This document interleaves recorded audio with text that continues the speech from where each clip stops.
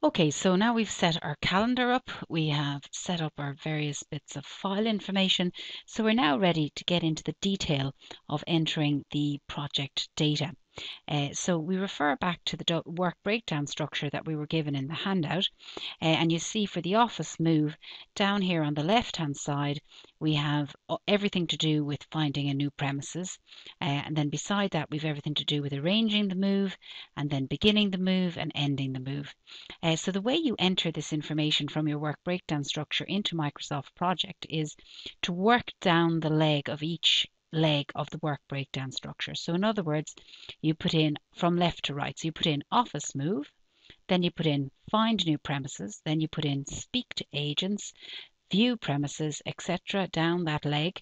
And when you get to the bottom of that leg, which is to sign the lease, you come back up, you go one over, and you put in arrangements for moving, and order boxes, get quotes, down that one, and then over to the next one, begin move, and down that one, and then over to the next one, end move, and down that one. So let's get that text into our Microsoft project. So we move back into our Microsoft project, and the very first thing we write in our task name column is office move. Then the next thing we put in is find new premises. And then working our way down the leg of the find new premises, we have speak to agents, followed by view premises, followed by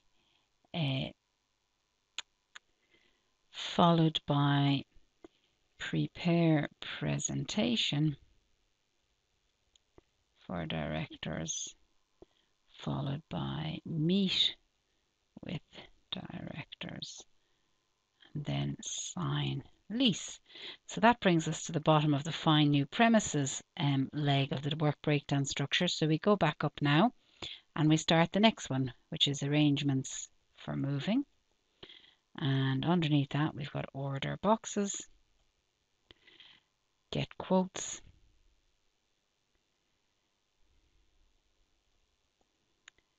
and finalize move dates. Notice it's prompting you for things as you type, but you can ignore that. Finalize move dates. And then coming down the next leg of the work breakdown structure, we've got begin move, distribute boxes, pack boxes, disconnect computers,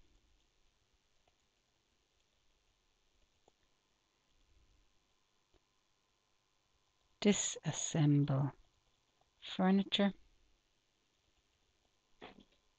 and move with truck. And then the last leg of the work breakdown structure is end move. And under that, we've got reassemble furniture,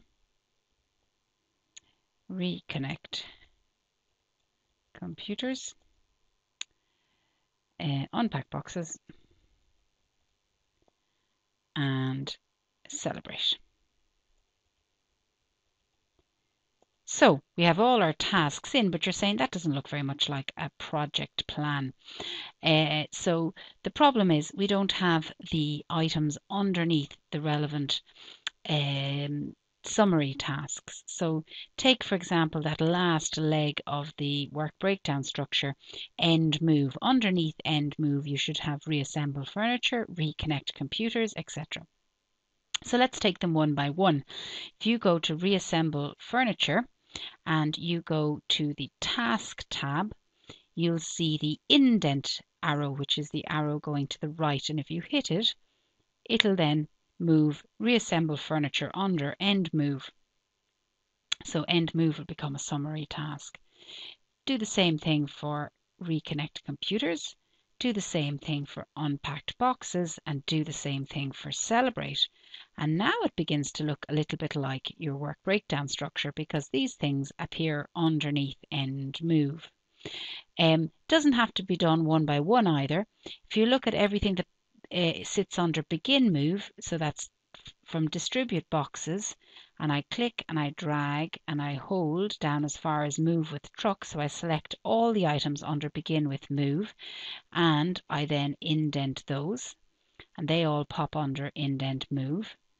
And then under arrangements for moving, there's 3 items. I select the 3 tasks and I hit indent and they pop in under arrangements for moving. And finally, I have 5 things underneath find new premises. So I highlight those 5 rows, 5 tasks, and I hit indent and they go under find new premises. So bit by bit now, my entries are beginning to look more and more like proper entries in a Gantt chart. The one last thing that is missing is the office move needs to be created into a summary task as well. So you need to move find new premises in one underneath office move, and also arrangements for moving, and also begin move, and finally also end move. And now you'll see everything's aligned up nicely. And the way you can check that everything's under the right thing is if you minimize end move, everything to do with end move should disappear. Using the plus and minus there, you can minimize and maximize, or expand and collapse, I suppose is more correct. So to collapse begin move, everything to do with begin move should disappear, and then if I click on it, it'll expand again. And most importantly, at the top level, office move, if I hit the collapse, there should be nothing there. Everything should disappear under the office move and reappear. So that's one way of checking that you have your work breakdown structure entered in correctly. So you now have your tasks entered in, and as well as that, on that sheet you were given the durations of each task. So you can enter these here right beside the task. So speak to agents is 2 days. View premises is 4 days. Prepare presentation is an hour, so that's 1, and an hour is a H, 1H. Meet with directors is 2 hours, that's a 2H. And sign lease is 1 hour, so 1H. So that gives you your first assignments. And notice now that I have the tasks entered with durations, this is no longer a question mark here for find new premises because it's able to calculate from the durations that I've entered. So putting in the rest of durations, 1 day for order boxes, 1 day for get quotes, and 0.5 of a day, so 0.5, and hit return for finalize move dates. And again, my question mark disappears for the arrangements. Then distribute boxes. Distribute boxes is under begin move and it's 1 day. Pack boxes is 3 days, and then 1 day for disconnect, and 1.5 for the furniture, and a day for moving with the truck. And finally, 1.5 days for reassembling the furniture, a day for reconnecting the computers, 2 days to unpack, and celebrating for a day. So now you notice there's no more question marks on your screen. You've manually entered the durations for your tasks, and as a result, your summary tasks, those in bold, are now able to calculate a figure, so there's no more question marks. We'll move on in the next video to show you how to then connect those tasks together. One final item we were asked to do as part of point 7, entering the tasks and durations, was to mark sign lease as a milestone. So the way you do that is you look at your sign lease task here, you click at it, you click in it, and then once it's highlighted you can double click, and that'll pull up the task information dialog box.